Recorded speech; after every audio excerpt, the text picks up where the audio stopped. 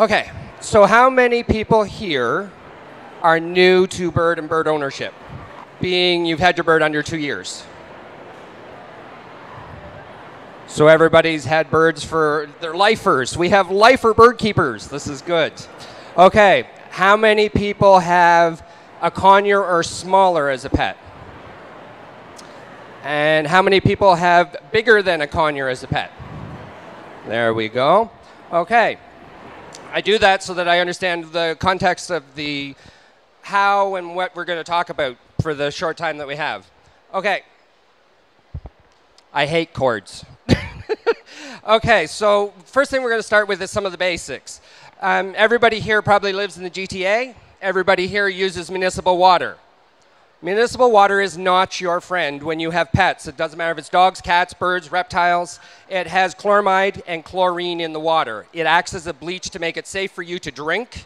It is horrid for small animals and pets because the water is designed to be for a biomass of an adult human, not for a pet. So what happens is all the nutrition that you're buying for your pet and all the food that you're going through and all the stuff you're chopping up and preparing, you're pouring bleach over it essentially and you're destroying a lot of it, and it's just filler. It's going in the top and out the bottom. And you're wasting your time. So what we need to do is we're looking at bottled water or filtered water. Yes, through the fridge is okay. We don't want distilled. Distilled goes too far the other way, and you're actually removing all the minerals and trace elements from the water. If you go that far, you have to add a supplement. The second one, there's 2 or 3 things in the industry that kind of get me crazy. First one is water. Second one, how many people here feed seed to their birds? We have a few people that do seed. So when you purchase your seed, making sure that it did not come from the bulk barn, it did not come from a big box store, that it was bought and purchased in a bag that was nitrogen flushed to keep it fresh. Once you open it, you expose your seed to oxygen. What happens at that point is 20% moisture in the seed, oxygen closed back up in a bag, you can get a fungus on the seed that makes the bird sick. In the summer with the Ontario humidity, we have a lot of problems with fungal on seed and small birds, and a lot of people, ooh, I lost my canary, ooh, I lost my finch, ooh, I lost my budgie, my cockatiel. They get the runs, they get the, and I don't know what happened. It was improper seed storage. 70 to 75% of vet visits is improper nutrition. Probably of that, 60% of it is just improper seed storage. So once you've opened your bag of seed, you've fed your bird, you make sure that you put it in a container that's left open. Surface area that's rectangular, lots of space for air movement. Do not seal the seed. Do not keep it in the fridge. Do not freeze your seed. Cool dry up off a concrete floor and left open. It's a huge one. It's a classic mistake that a lot of bird keepers make. The other one is everybody wants to cover their birds at night. Everybody feels that they need to be covered and they put a drape over top.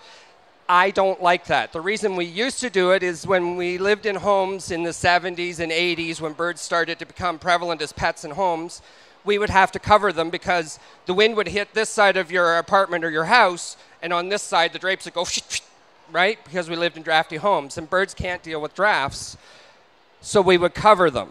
That was for the bird's safety. Nowadays, with the way that we build houses and we work on things, we don't need to do that. What happens is when you cover the bird, they can pull that in, and we have more cases of them getting it wrapped around their legs, around their necks, and worse, and you end up having all kinds of problems with your bird.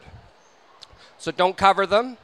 The other thing that I'm finding as of late, people, when they get their pet bird, they always want them in the living room, right beside the TV. They're right in the main living space because they want maximum amount of time with their pet.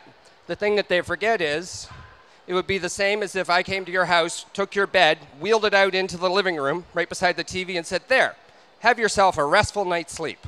It isn't going to happen.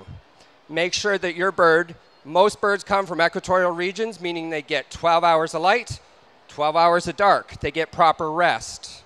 Make sure your bird is getting that, because you get a grumpy 3-year-old. It's like a 3-year-old that didn't get his nap. You get a bird that acts out, they scream, they bite, they carry on, and it's just improper sleep. They didn't get a good restful night's sleep. So making sure that you look after some of that as well. The other thing is not putting birds in front of windows. You can't control the outside environment around a window where your bird cage is, and you end up having problems with outdoor predators. It can be cats, it can be hawks, it can be the mailman, it can be all kinds of silly things that cause your bird stress. The other one is, as the seasons change and your bird cage is in the window and you can cook your bird, which has happened as well. People don't realize with the season change that they have a problem. The other one is your bird's on an outside wall. That cold from the outside can also be a problem. So making sure, fish bowls are another one that I like to move to inside walls in the winter. Just think about the context of all of that. Is there any questions? Nope, I must be doing a good job. Okay, so we're gonna move along. How many people here feed pellets to the birds? Is there any brands in particular that are better than others, is the question? So, all pellets are not created equal. All birds have different nutritional values, or values that they need. So making sure that you understand the creature that you're dealing with so that you make sure you have the right nutritional value. So I brought some things here to show. So the question that I get asked all the time about coloring, research, and making sure, some pellets, this one is a natural, some of them have a coloring agent in them. You have to do your research and make sure that the pellet that you're buying, if it has a color in it, is safe to use. Just because they put it in a bag, just because they're selling it to you, did not mean that somebody approved it and it was actually a nutritious diet for your pet. Make sure you ask questions and figure out. Case in point, African greys need more calcium in their diet than other birds. Amazons and macaws need more vitamin A in their diet than other birds. Budgies need more iodine in their diet than other birds. So a budgie diet doesn't work for a gray. A gray diet doesn't work for an Amazon. Just because you have one bird and you've learned that, make sure you're doing your research. So the question too is, some people don't like the color in the pellets because it's an added thing, it's an extra thing to process. I understand that. The other thing that I have a pet peeve about is people will buy pellets for the appropriate size of birds. So bird manufacturers of pellets will do like a large, a medium, a small, and extra small. I feed a medium to everybody. One size pellet, if you have multiple birds in the home, it's keeping it fresh, it goes through, it goes faster, and you don't have near the stale date in the problem. The other issue is you're not running for one bag for this bird, one bag for that bird, one bag. You just have one big bag. Saves you money in the end. Buy bird toys. Stimulate your pet with the toys, the money you would save by buying the different sizes. The other problem that you have is, and it's new, it isn't for dog and cat people, they got rid of soy in dog and cat food a long, long time ago, about 8 years ago in the industry. In bird, for some reason, we still do soy. Does anybody know why soy is bad? Soy has 40% estrogen naturally in soy. So when you consume soy as a woman, you're putting extra 40% estrogen. As a man in your diet, 40% men do not need estrogen. In what I'm finding in pet birds is the extra 40% in the soy in pet birds that are girls, egg laying in pets, and in males, frustrated birds pulling out their feathers, screaming and acting out, and then we have behavior modification issues where when we switch to, this happens to be a brand without soy, in 6 weeks off of soy, we have a new bird that isn't all stressed out, isn't acting all crazy, and we don't have near the egg laying issues. So again, just educating yourself. The other thing that we do in dogs is we have a puppy food, we have a regular adult food, and then we have a senior food. Well, in birds, they're the same way. Their nutritional values change as they change their different life cycles. And if a bird's molting. Molting is when birds lose feathers, and they need extra protein because the feathers are protein. So one of the products that's good for, and it doesn't matter if it's a small bird or a large bird, egg food is used as an extra protein additive to be able to give the bird the nutritional value that it needs to be able to form the feathers. Now, some of the behavior stuff about birds that we're going to get into. How many people here have pet birds that they actually take out? They handle. So we have a few in the crowd. So here are some of the basic rules of birds that I have learned over 40 years of keeping birds. When you have a bird, you always keep it below your eye level. Your control zone is here on your arm. Always holding your bird down below your eye level. If the bird gets above your eye level, get a stool, get something, and get the bird down so you're higher than them. The highest bird in the flock runs the flock. If you see a group of sparrows outside, it's the top 2 birds fly off, the rest will follow. In the house, you are the top bird. You are to keep the bird in control. The other thing I employ with birds, they like a firmer hand when you're dealing with them. So I do the 3 strikes, you're out. Same as kids. How many people here have kids and do the 3 strikes? 1, 2, never get to 3. With birds, it's a step up. I said step up, it's a firmer and a tone change. And then the 3rd time, I just follow through. Oh, you hit the floor. Here, let me step up. And if you stay and you do that and you follow through each time, you're fine. The people run into problems is, could you step up, and you watch people doing that and they have problems. You have to follow through. The bird understands what's going on and it wants that regularity. It likes that uniformity of how I step up. It's important to be done that way. So, no birds on shoulders because you have no control. Bird is now here. How many people have seen, you're doing that? I can't get the bird. Can you get the bird? Can you get my bird? It doesn't work really well. You have no control. Bird's down here. In 6 months of stepping up, behaving, listening, you can pick up your bird and give them your shoulder, but you never let them take your shoulder. There's a difference. You're in control. If they don't behave, down they come. So how do you discipline a bird? So I'm going to pick on this gentleman here. So if I'm wanting to discipline you and I start doing this to you, what are you going to do to me? You're going to bite my finger. You're going to be pissed because I'm aggravating you. Same with a bird. You never flick a beak. You never hit a bird. It isn't going to get you anywhere. You know what they hate? Stepping up. Step up, step up, step up, step up. Doing laddering. We call it laddering. That's how you discipline. The other classic mistake people make is you discipline a bird, and I'm done with you. And you slap them back in the cage. That cage is their home. It's not a discipline. So if you discipline your bird and you put it straight back in the cage, they're going to hate you. That's my home. That's not a discipline. So then I get bit every time I go to put my bird back in the cage because it's a discipline. It's not a home. So if you discipline the bird, set them down, then you can pick them up and put them back in their cage. Don't directly use it as a discipline. It's a home. Any questions? Yes? How do you get your birds to go back in the cage when they want to be out of the cage? How do you get your birds back in the cage when they don't want to go back?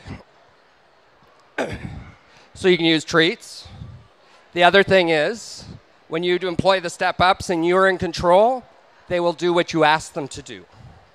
Usually they will follow through. But usually a treat in the cage, or it can be like a Nutriberry, it can be a dried piece of fruit, it can be some reason to go back to the cage. What's that?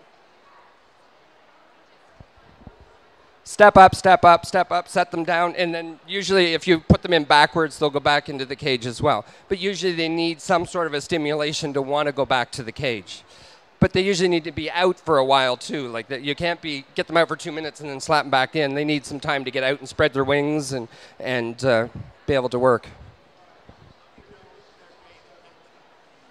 How do you know if they're paying attention to you when they're out? Eye contact. They tell you. They have body gestures. Same thing, potty training. Another one I get asked a lot, how do you potty train your bird?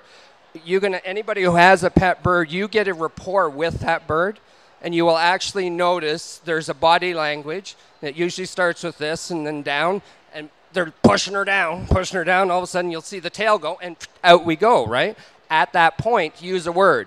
Bombs away, sunshine, whatever you want. Every time they go through that motion, before long, you can say the word, they'll do the motion. If you have a good bond with your pet bird, they don't want to poop on you because it makes you upset. So a lot of birds, well, why'd you bite me? Why is he doing that? He wants off of you to do his business, to come back onto you because he knows it upsets you and doesn't want to poop on you. Yes? Side pooper. So the question is, how do you deal with a side pooper? Side pooper is, we have our cage, we sit in the side, and we crap out of our cage. You can't fix the problem. You know why? It's a green-winged macaw. It's a smart bird. If you think about it in context, if it was your house and you were pooping in your house, do you want it in your house or do you want it in the neighbor's house? So you get it out of your cage. I don't have to deal with it anymore. And the maid comes and cleans it up. It's the perfect world.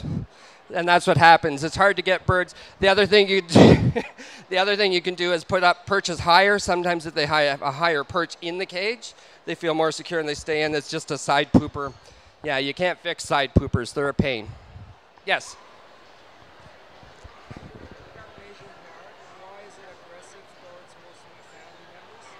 Is it male or female? Question is, it's an Asian parrot, which would be a ringneck, an Alexandrian, a Derbian, a plumhead. It's a female bird, and why is it aggressive to the family?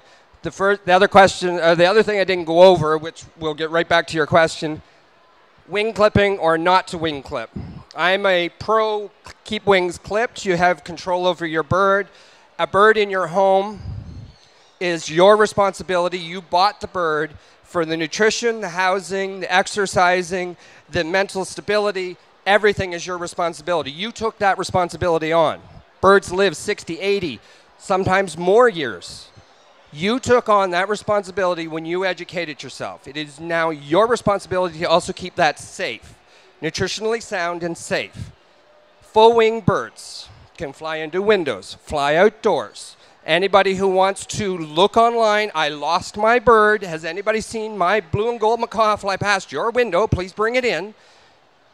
That doesn't make any sense to me. I understand. Birds are to fly. It's natural for them to fly. It's not natural to have them as a pet in your house. Then it's your due diligence to make sure that they are kept safe. When birds are breeding, when they go through their hormones, when they go through their puberty, when they go through those life stages, they don't think with their head. Sometimes they bite, and they're more aggressive when they have wings. You have no control over something that can fly away from you, and you can't do your step-ups.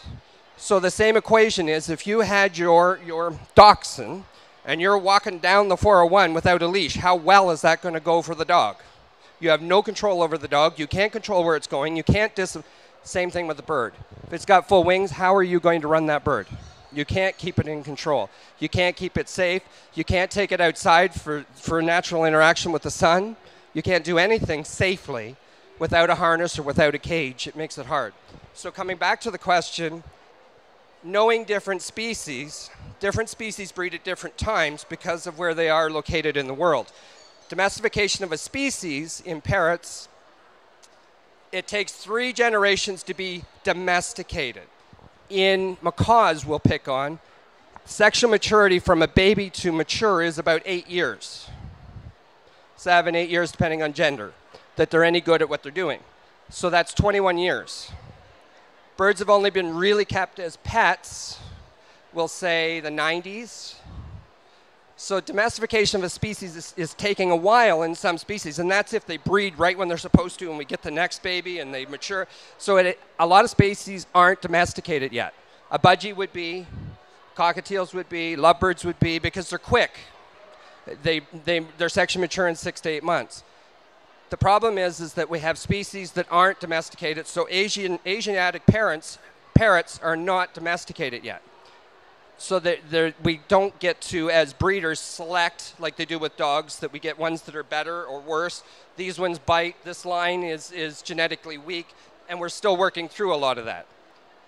The difference in some species as well is the gender. So in Asian birds, the females wear the pants in the relationship. A female eclectus, a female ringneck, a female Alexandrian absolutely calls the shots where we're going to breed, when we're going to eat, what we're going to do, and when it's going to happen. And that's the way it is, period, with Asiatic parrots. So as a pet, females are way harder to run than a male. So in an Asiatic parrot, everybody wants a male as a pet. They're easier to work with, they tend to talk better, and they're easy to get along in the house. So back to your question, make sure the wings are clipped, and you have to socialize keeping the bird off shoulders, do it lower, and just keep working. But get the bird really low when you're trying to work with your other people. How old is the bird? 10 years old? You're going to have a hard time. It's not easy. That wouldn't be a family pet. That would be an individual's pet if I was selling the bird. And if it was a young bird, it would have to be socialized properly in the first year of life to run it through, to get it so it knew its manners and its place in the home. Yes? A rehome older bird? Okay, so rehoming, the question is about rehoming an older bird that somebody else has had as a pet. I equate the same thing as dating. How many people here are dating? Not married. Okay, everybody's married and we're in a perfect world. Wonderful. When you go dating, your person that you're dating had a life before you. They come with all the good, the bad, and the evil in their tickle trunk, and then you open that up. It's the same as a pet bird. They have been trained well, they will work well, they have good nutrition, they have all the bones of a great pet, just circumstance made them be rehomed. Most of the time, it's that the pet owner didn't do their diligence, didn't train them properly, there's nutrition problems, there's an issue, and they're rehoming. The problem is a pet owner and somebody without the expertise to be able to say, this is the problem, this is what needs to be worked on. It's tricky rehoming a new bird. The other problem is, case in point, disease and disease management in pet birds. We've come a long way, there's DNA tests, but you need to be careful because some people take the bird to the vet, find out that it has a problem. Because parrots are expensive, I'm not eating the bill on this, I'm not going down with this bird, and they rehome it when the bird had a problem that can't be fixed. And then when the next owner, oh, my bird just died, I don't know why. Well, it had a problem before you even bought it. They didn't disclose it to you when you purchased it. African grays are a case in point. They're really bad for beak and feather disease. There's no cure for it. There's a DNA test for it. You can know whether or not the bird has it. But if you don't test for it, you don't know. So you need to be careful about the purchases that you make. Make sure you have a good vet. If there's a club or an organization that does socialization with parrots, BFBS, which is in Richmond Hill, they have a show once a year and they have meetings once a month. It's a good resource for you to be able to go to places like that and to be able to ask questions of people who are in the industry and understand.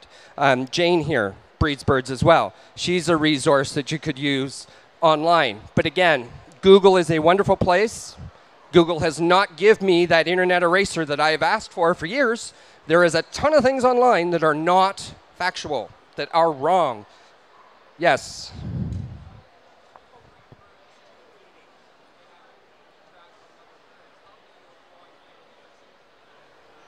Sorry, it's... People bring birds to bird shows, and yes, they bring birds to meetings, and they're in contact with other birds. How do you avoid getting a disease from that? Okay, so the question is, when you have other birds coming out to meetings, going to social events, and you're worried about disease management, much like if you had a dog or a cat and you had a puppy. With dogs and cats, they always tell you 6 to 8 months, make sure that the puppy has a good immune system before it goes out. Birds are the same.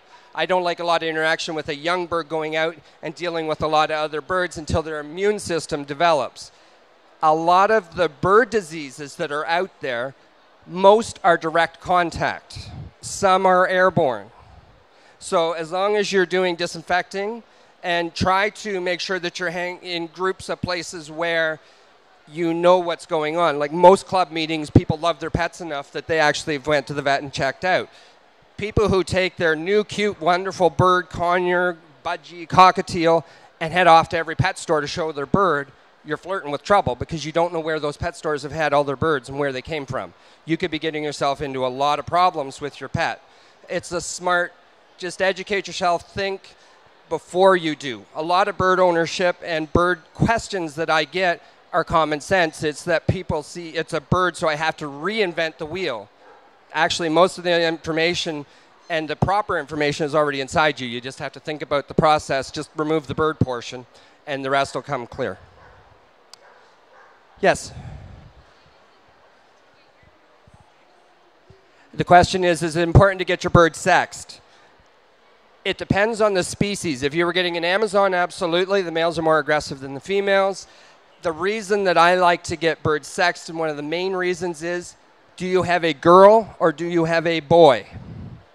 Because I don't know why, but Mother Nature loves birds to lay eggs around 9:30 to midnight. When the vet clinic is closed and there's no support and you're online screaming your head off going, what the hell's wrong with my bird? It's in the bottom of the cage. It's all poofed up. She's grumpy at me. It's grumpy at me. It could be egg bound or laying an egg.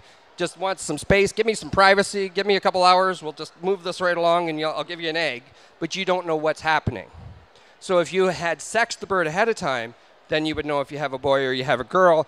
Oh, we're on the cage. We're puffed up. We've been tearing up paper for the last 3 days. We've been kind of out of sorts, not the word I would usually use. We're laying an egg. And then you would have to support that with egg food or calcium to making sure that we have enough of the calcium in the system, because female birds need calcium support. If they're laying too many eggs, they actually deplete and take the calcium from their skeleton. Eggs will actually get stuck, and what's what we call egg binding, and female birds can actually die of egg binding. So all good reasons to know what gender we have. Any other questions? Yes?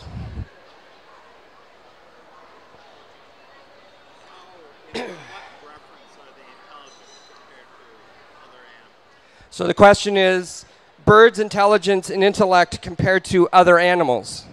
A few scenarios that I can give you and then answer your question is, in every house, I do not know one, well, there's exceptions. If you're running your bird properly, it's the humans, then the birds, then the dogs, then the cats, then the rest of the animals in the house. Doesn't matter. In a house that's not running properly, you will see the birds running the house, the people only pay the bills and they run every time the bird needs something. That's the wrong way to have that hierarchy. I have multiple customers who have, we'll just pick on African greys. The grey sits out in the stand. It has its pellets sitting in the dish. And the dog's name was Mac. Here, Mac. Here, boy. Dog would sit, roll over, beg, shake a paw, do the whole thing, and he would throw a pellet down as the treat for the dog as the reward.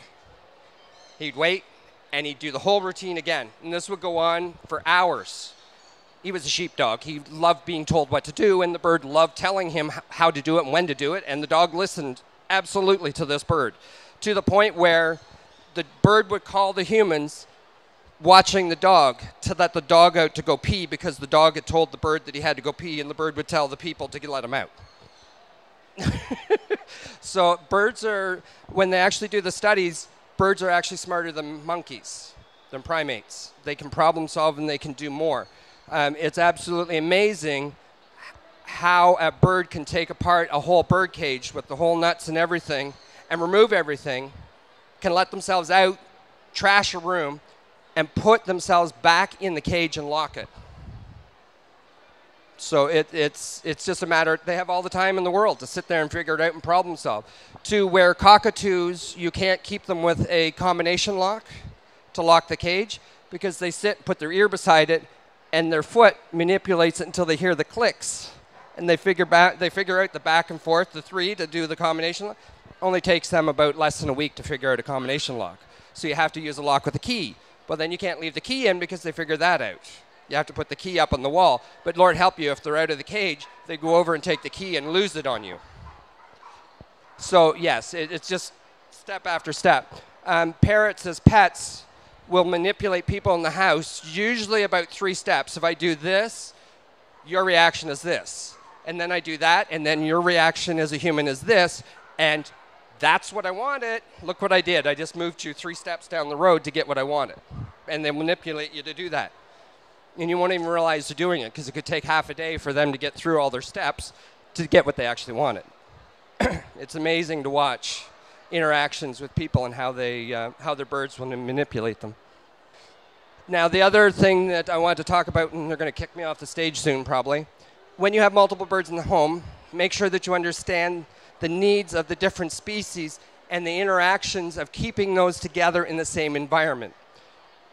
If you own a macaw, an Amazon, Asiatics, they have, and where they live, they don't have to deal with a lot of dander, a lot of problems. They don't have issues. If you own budgies, cockatiels, grays, cockatoos, and they're in proximity to Amazons, macaws, pioneers, Asiatics, it's like them having to live with a smoker. Half a pack of cigarettes plus a day is what it's doing to their lungs, living with those other birds in proximity. Make sure that you manage that. The other thing that bird people love to do is, if this is the wall of the home, the front of the stage, bird 1, bird 2, bird 3, bird 4, bird 5. It keeps the mess in one spot, and I'm good, and the home is organized. As breeders, we would put the male bird, the female bird, this bird beside that bird, so that we pair bond them together, sitting side by side. You have pet birds. Now you're stressing the crap out of them because you got boy beside a girl beside a, and they don't get to be individuals. Pet birds think they're a sun. You're just the planets going around their orbit. And here you go, giving me competition. Set them individual, put barriers between them so that they can be their own individuals. Okay? Make sure that you set them up that they can be their own little suns in their own little environment, and that everything revolves around them. That's what they want, and that's what they think. Making sure, because pets don't have pets. It's the other classic question. I have a cockatiel, and I work, and I get a second cockatiel because it keeps that one company. Your first pet doesn't need a second pet. Do you, as an individual, want a second bird in the house as a separate setup? They're not keeping each other company. You're their company. So it's a classic mistake. Same thing as a car. How many people here have two of the same model of car in the driveway? We don't do that. You buy an SUV, you buy a sports car, you have a runaround car. Birds are the same. You want a cockatiel, get yourself a conure, do a Quaker, do an Asiatic, but you don't line up 4 Quakers as pets. Pets don't have pets. Do different species if you want multiple birds. Don't get the same one twice, thinking that you're helping the other one. All you're doing is pissing it off because it sees it as direct competition. Even if you have 2 boys, if you have 2 girls, they still can bond together. They cut you out. And or competition for your affection. So it's that hierarchy flock in the house again that you have issues with. Lots to think about, lots to do. Any other questions? It will bob up and down and step side to side. What is that body language? So it's a cockatoo bobbing back and forth and stepping up and down. Did you pay attention to the bird?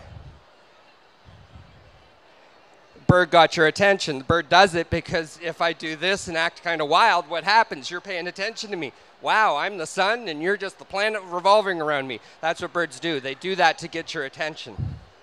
And cockatoos are one of the most manipulative birds out there for getting attention.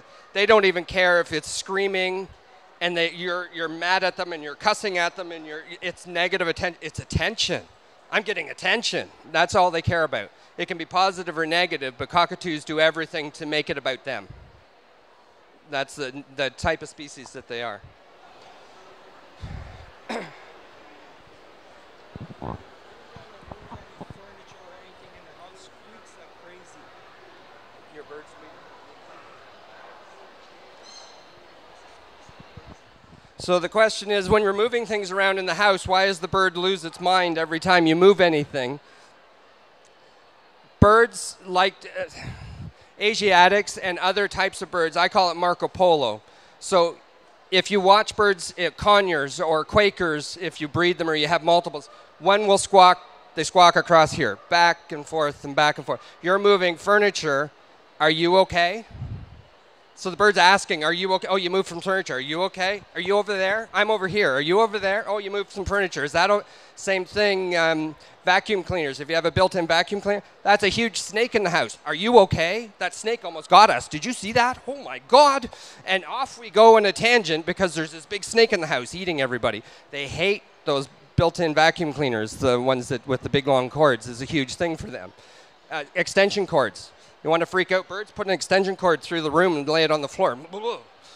Right? And it's not doing anything to them. But again, back to they're not domesticated. So in their mind, right? Same thing. You own cockatiels. At night, cockatiels have really bad night vision. Really bad. But in Australia, there is a ton of snakes, a ton of reptiles, and a ton of bird of prey that eat cockatiels naturally. So a pair of cockatiels in the wild would have 3 clutches a year of 4 to 5 babies. So we're talking 15 babies a year. At the end of that year, you're lucky if 1 or 2 of those babies are still alive because of predation, being somebody else's food. So a cockatiel in your home, people will stick them in the kitchen, stick them in the living room. You get up from bed, you go to walk across to get yourself a sandwich, something out of the fridge at 1:30 in the morning, bah! And off goes your cockatiel. It's called night fright. And the way they deal with night fright in the wild, fly. Fly like you never flew before and just keep flying because the danger can't catch up to you. And there's whole studies of budgies and cockatiels who get scared at dusk and they fly until morning. They don't stop. They just keep flying to get away from the danger. Well, in their home, what they do is they bash against the cage. They break blood feathers, which is new feathers. They can bust wings. They can bust necks. They can bust their heads open. And you can turn the light on. You can tell them, you can read them Peace and War, the whole manual. They won't even hear you while they're in their static state. It's everything you got to settle them down. So it's really important for a nightlight for cockatiels so they can see at night. But that's just management of one species that I'm talking about. It's all those little things that you have to know as a pet owner that is important for birds. Is there any other questions? Okay, if anybody has any questions, there's 2 booths on the other side here. One is the BFBS, which is a, they have a show in the fall. If anybody wants to get information, they'll have pamphlets over there. They're a group that meets in Richmond Hill. They have a monthly meeting. And then the other one is EPO, Ethical Parrot Owners, and they have a monthly meeting the 3rd Wednesday of every month. And it's pet related, so they encourage people to bring out their pet questions and hang around with a bunch of crazy bird-minded people like themselves, and it gives them a sense of community that they're not insane having 4 and 5 and 6 parrots in their home as pets. Thank you.